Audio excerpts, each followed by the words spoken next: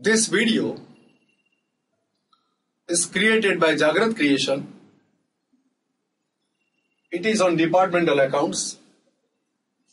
I wish to solve one sum here before you. Just observe the sum on the screen.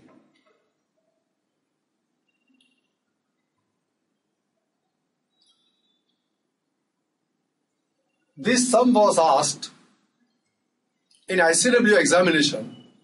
The similar type of sum was asked in the CA examination also. It's a very nice sum, just observe. You are given the following particulars of the business, having three department A, B, C, purchase in units, opening stock units, closing stock in units is given to you. For B and C also, purchase, opening stock and closing stock is given to you. So you are given the details in units, purchase units, opening stock and closing stock units are given. On the basis of that, you can find out the number of units sold. That is quite common. Opening stock plus purchases minus closing stock, you will get the number of units sold. The purchases were made at a total cost of 92,000. So 92,000 is the purchase price for all the units that has been purchased. So whatever the units are purchased for Department A, Department B, Department C, the total purchase price is 92,000.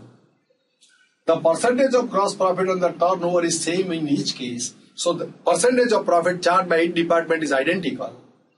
Purchase and sales price are constant for last 2 years. So there is no difference in the opening stock and closing stock purchase price. So the value at which, the price at which the opening stock is valued, at the same price the closing stock is valued. That is the inference that purchase and sales price are constant for last 2 years. Sales price for department A, B and C are given to you. You are required to prepare departmental trading accounts. Now for the purpose of preparing departmental trading accounts, the most important point is to bifurcate this total purchase cost to three departments A, B, C. That's the most crucial point in this sum.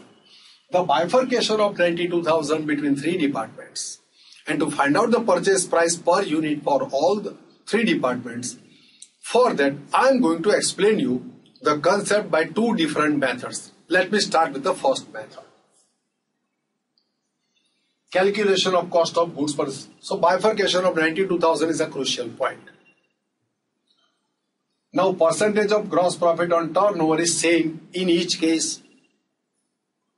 So to find out or bifurcate the total purchase cost, I go by a presumption that the entire purchases are sold. Entire purchases are sold. So if entire purchases are sold, so 15,000, 10,000, 1,000 and 2,000 is the total purchase units. It is presumed to have been sold. So department A, B and C, these are the purchases, total purchases. All the units purchased are sold. This is not the fact, it is a notional presumption that I have made to find out or to bifurcate this common cost of 92,000. For that I have presumed. So this is the units. If all those units are sold, then the selling price is already given to you. So you will get the sales value of all purchased units. So sales price is given to you 20, 25 and 30. So you will get the sales value for all the units purchased.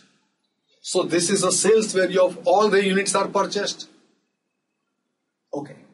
What is the total purchase cost? 92,000. The percentage of gross profit on turnover is identical, same. So this is the total sales value of all purchases. From that deduct 92,000. So you will get the profit. So 23,000 is the profit.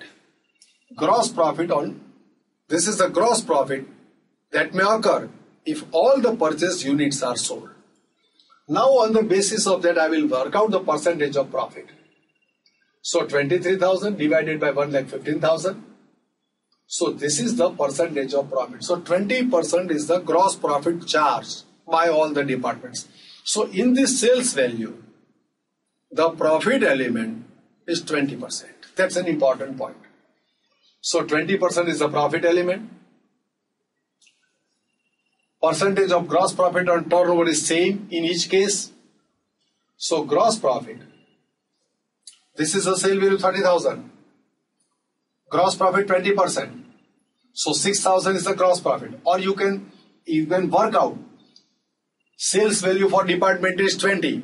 In that, percentage of profit is 20%. So 20 into 20%.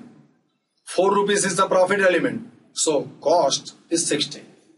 So here gross profit 16,000. Here 25 per unit. 20% gross profit. So 25 into 20% 5 rupees. So 20 is the cost per unit purchases. Here I work out on the total basis. So this is the gross profit, sales minus gross profit. So you will get the cost of purchases. So 24,000, 20,000 and 48,000 is the cost of purchases. Number of units purchased are 15. So cost of purchases divided by number of units purchased. So 24,000 divided by 1500, 16. I explained the same 16. 20% is the rate of gross profit.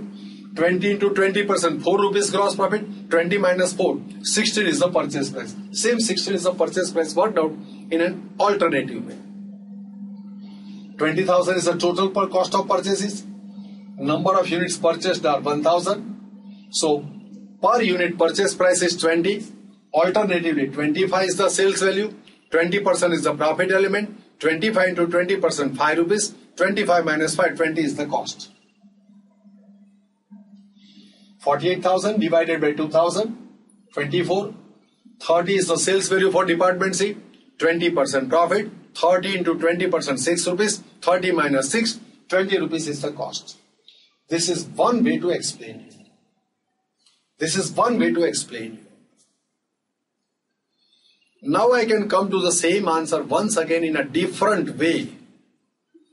And the next I'll just observe, I'll come to the same answer, 16, 20 and 24. But the operational method is different. Just observe. Calculation of cost of goods purchased. See, the ratio of quantity purchased.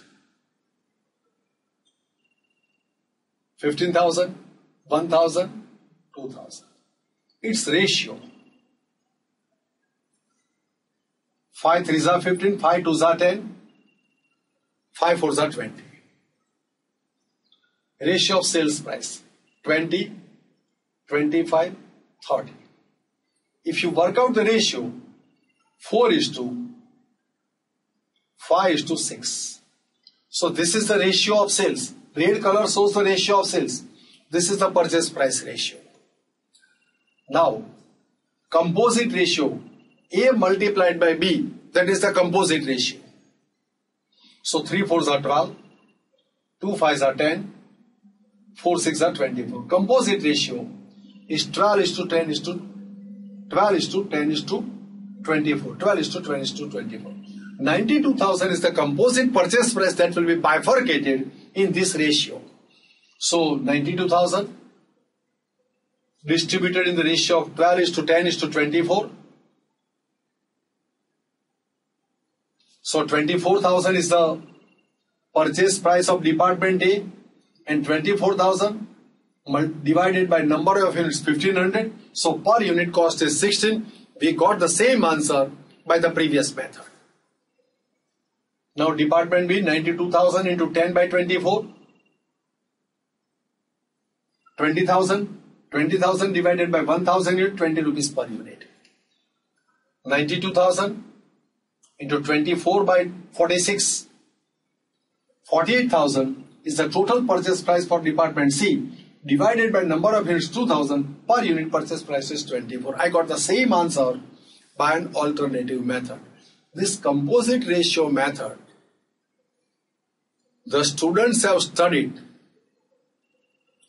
in CPT Maths in the chapter of ratio, proportion and variation. In this ratio, proportion and variation, that was the first chapter in quantitative methods in CPT. In that chapter, this method was taught to the students. That has been applied once again here for better understanding of the students. Now on the basis of this information, let me prepare department-wise trading account. Now when I want to prepare the department-wise trading account, I should find out first of all the number of units sold. So opening stock plus purchases minus closing stock. So you will get the number of units sold. Now this is the purchase price per unit. This is the value at which the goods are purchased. This is the value at which the opening stock is valued. This is the value at which the closing stock is valued. Because there is no change in price since 2 years. But the sales is going to be recorded as the sales price. Now let us start. Opening stock A 200 units at 16 rupees. 300 units at 20 rupees. 150 units opening stock at 24 rupees. Opening stock is valued at this price. Purchase also valued at this price. 1500 units into 16. 1000 unit into 20. 2000 units into 24. This is how purchases are recorded. Closing stock is also going to be valued at this price. Sales, this is the sales value and these are the sales units are given to you. 1600 into 20. 1140 into 25. That is the sales of B. 1950 into 30. That is the sales of C. Now stock is to be valued at these figures. So 100 into 16. 160 into 20. 200 into 24. This is how closing stock, sales, opening stock and purchases are recorded. Now you can find out the gross profit, 33,600 minus this. 31,700 minus opening stock and purchases, 5,700. This is the profit of Department C. This is how departmental trading account gets prepared for this type of sum. This is an important sum. I have tried to explain you this sum. I feel that you have followed all these things. Thanks to